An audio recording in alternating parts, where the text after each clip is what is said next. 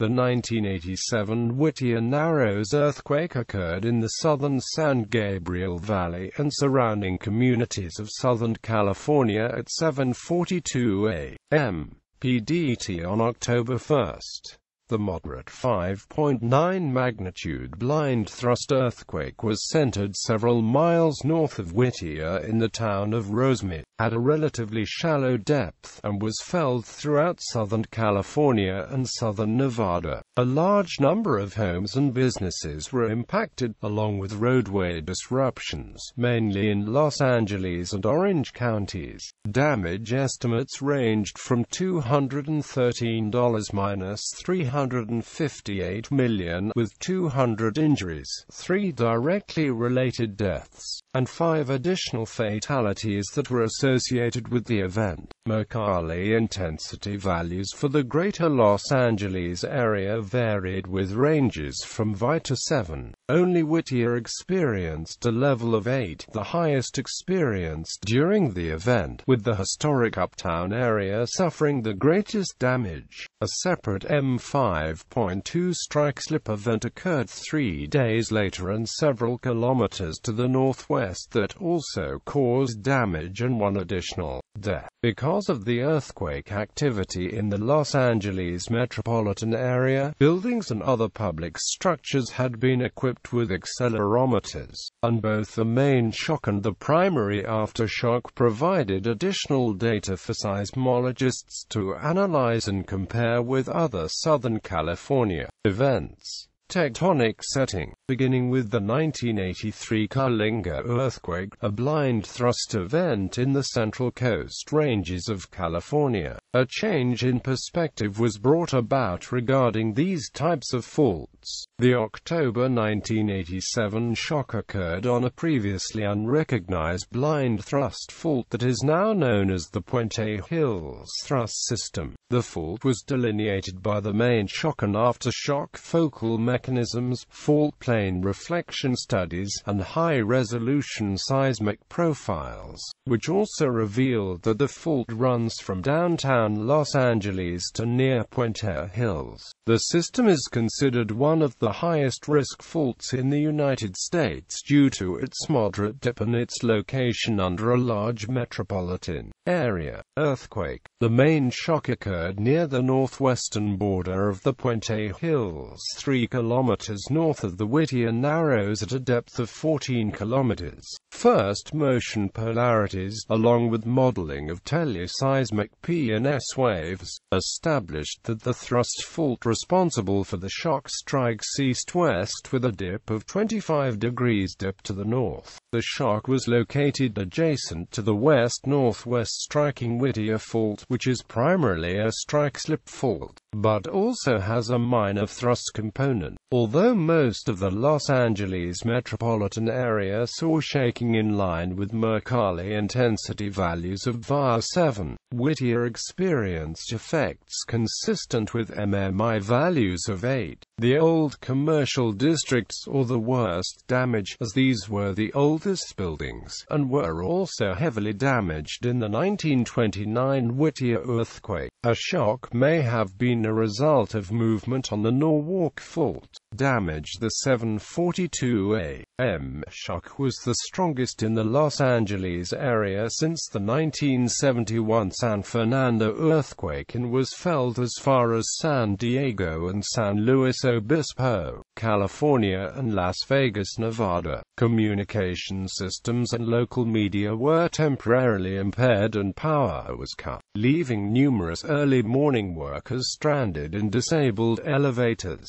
Other minor disruptions included a number of water and gas main breaks, shattered windows, and some ceiling collapses. Like the San Fernando earthquake, transportation systems were again affected, but this time it was only only the Santa Ana Freeway and San Gabriel River freeways that were closed near Santa Fe Springs after pieces of concrete were dislodged and cracks were observed in the roadway. Los Angeles County plus USC Medical Center took a large number of the injured, whose injuries were summarized by an emergency room spokesman as very bad to minor, and 3 people died as a direct result, while total casualties amounted to 8. The destruction of homes was significant. Throughout Los Angeles, Orange, and Ventura counties, 123 homes and 1,347 apartments were destroyed, and an additional 513 homes and 2,040 apartments were damaged. An inspection of a highway bridge on Interstate 605 revealed that there were fractures on the support columns, which resulted in a temporary closure, and minor damage affected 28 other bridges. Other typical failures included more than 1,000 gas leaks, with many resulting in fire, ceramic elements on high-voltage substation equipment breaking, and phone systems becoming overwhelmed.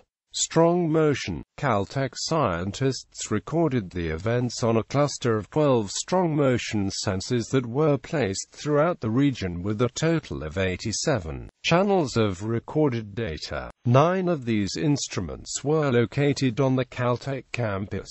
2 were at the 9-story Jet Propulsion Laboratory Building 180, and the final device was placed on a hillside 5 kilometers to the west. Investigation of the accelerogram from these units revealed the strongest shaking lasted 4 to 5 seconds. The vertical accelerations were considered relatively high, and early analysis indicated that the main shock was complex, with a double train of P waves arriving with a 1.4 to 1.8 second interval. The National Strong Motion Instrumentation Network also monitored a set of 52 strong motion stations in the Los Angeles area. Most of the stations successfully captured the event, and the closest unit to the main shock, a rock site at Garvey Reservoir, recorded a peak horizontal acceleration of 47 grams. A 12-story steel frame building in Alhambra was outfitted with accelerographs in the basement, at mid-level, and at the top of the structure. The top-floor instruments recorded a peak acceleration of 18 grams during the 1971 San Fernando earthquake, and instruments on the 6th floor recorded a peak acceleration of 47 grams at the time of the Whittier main shock.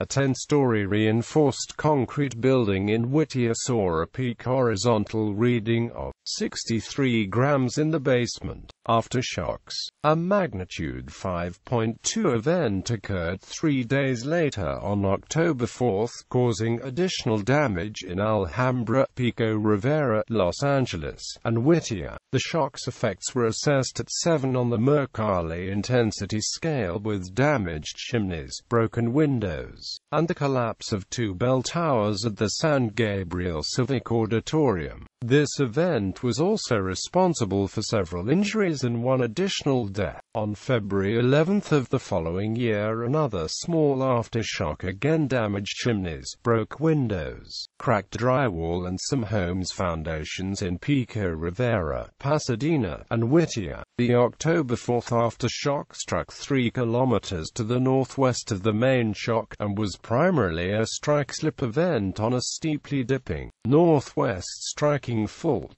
The origin of faulting for this event was at a depth of 12 kilometers, which places it within the hanging wall of the thrust fault that was responsible for the main shock. This aftershock was recorded on 30 of the Nzeemin stations at distances of up to 57 kilometers. The majority of the stations were located in buildings, but 9 were located at dams or reservoirs, and 4 were at Veterans Administration buildings. Lighter accelerations were observed than the main shock, with peak accelerations in the range of 15 grams. 33 grams, all occurring at 6 stations that were within 12 kilometers of the epicenter.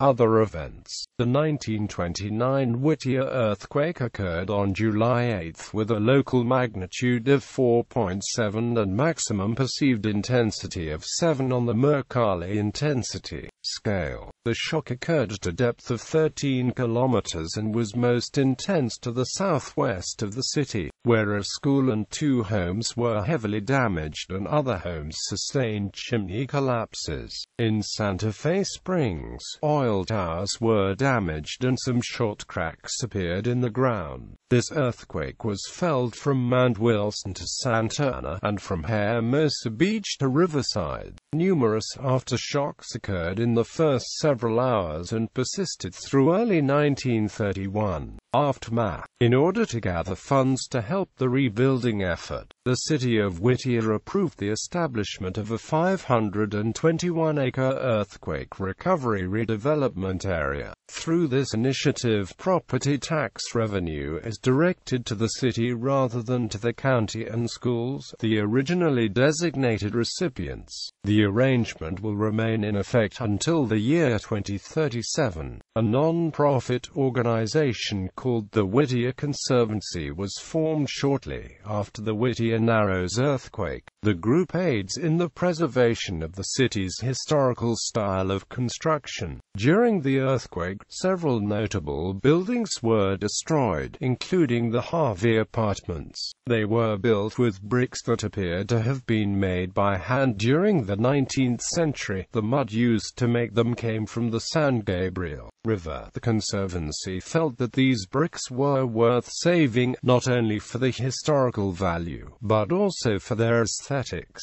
Some effort was made to save and use the bricks for rebuilding the historic apartment on the corner of Greenleaf Avenue and Hadley Street. They spent $15,000 to prevent the usable bricks from being taken during the final demolition of the building. The bricks were then cleaned, then stored until they could be used in the rebuilding of the apartment. The Whittier Conservancy also collaborated in the rezoning of the Hadley neighborhood and was able to help control the rate of new multiple-family dwelling construction.